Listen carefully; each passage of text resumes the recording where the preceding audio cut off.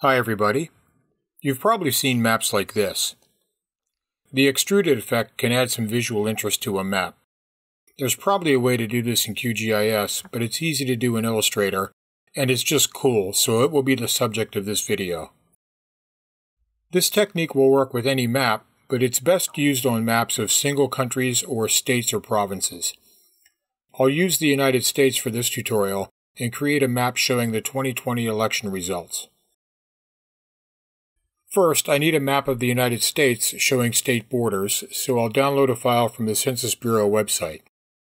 I'm using a Census Bureau file here instead of one from Natural Earth because the census file shows the actual land border of Michigan. Some files show the state areas that extend into the Great Lakes, which I don't want. I'll load this file into QGIS. For this map, I only want to show the continental US, so I need to do two things. Remove Alaska and Hawaii and change the projection. I could filter the data to remove these states, but there's an easier way. I'll click on the Edit Mode button to enable it, then click on the Select Features by Area or Single Click button. Now I can just click on Alaska and Hawaii and delete them. I'll also delete Puerto Rico while I'm at it. This leaves just the continental US. Now for the projection. I prefer Albers Equal Area Conic for maps of the US, so I'll select that in the CRS window. Before I export the file, I need to do one more step. I need a copy of this file that shows only the US border, not the individual state borders. The reason for this will become clear later. To get this, I'll duplicate the layer and move it above the original layer. Then with the duplicate layer selected, I'll go to Vector, Geoprocessing Tools, Dissolve. Leave the settings alone and click Run, then Close. Here's what that does for us. We now have a layer with a clean US border. This is a temporary layer, so we need to save it as a normal layer by right-clicking on the layer name and going to Export Save Features As. When the window appears, save the file to your computer and click OK. Delete the dissolved layer and one of the other layers so you only have two layers, one with the state borders and one with the US border. Now export this file as an SVG and open it in Illustrator.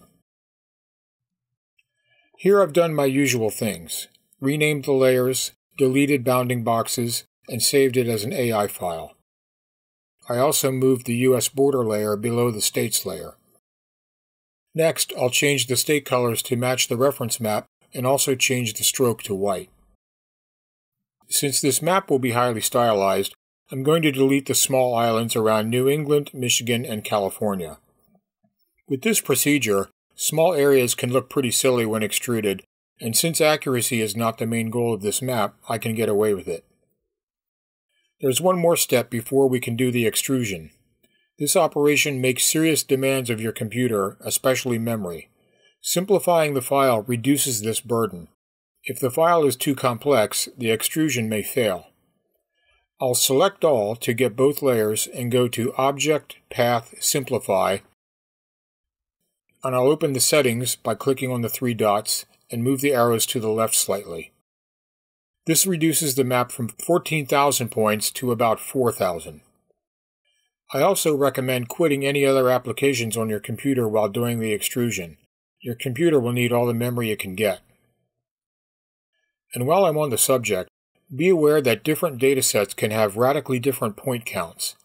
The shapefile I use in this tutorial has about 11,000 points to begin with. I've seen other shapefiles of the same area with over 73,000 points. More is definitely not better in this case.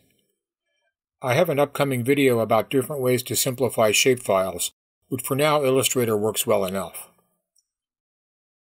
We're almost ready to extrude, but first I'll select the US border layer and set it to No Fill with a white stroke, then move it above the states layer. Select both layers in the Layers panel and choose Merge Selected from the flyout menu. Save the file now. Now we're ready for the extrusion. Select all, then go to Effect, 3D, Extrude and Bevel. the 3D Extrude window will appear. This is where we control the 3D effect. The effect I want is for the map to be tilted straight backwards like it's a jigsaw puzzle lying on a table. The 3 angle settings are the core of this effect. Click on the cube and move it around and you'll see the numbers in these fields change. For the view I want, enter 30 in the first box and 0 in the other 2 boxes. Leave the other settings alone for now. It should look like this. Click OK. It will take a while for the extrusion to complete, probably 5 minutes or longer. The progress bar will be nearly complete, then nothing will happen for a while. Be patient, there's a lot of processing going on. Eventually it will finish and you'll see this. Here's a better look. Pretty cool. I could have done the extrusion without adding the separate white border around the whole area, but here's what happens when I do the extrusion that way. Notice that the extrusion from California, Louisiana, and Long Island are different colors. This is because the color of the extrusion is based on the border colors of the shapes being extruded. Even though all of the states have a white border, this doesn't come through all of the time. By adding a separate white border around the entire area, Illustrator uses it to color the extrusion consistently. One of the great things about Illustrator's 3D effects are that they remain live. This makes it easy to try different settings.